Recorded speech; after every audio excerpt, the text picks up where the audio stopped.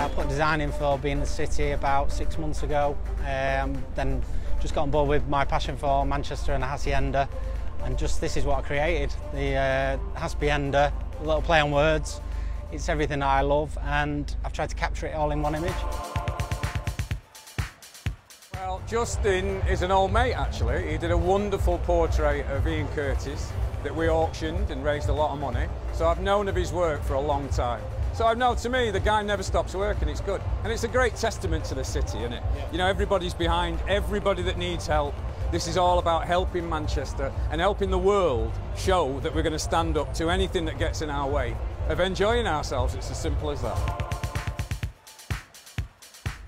Obviously I had to put Tony Wilson on there just for the portrait, and he is Mr. Manchester, so he's synonymous with the Hacienda.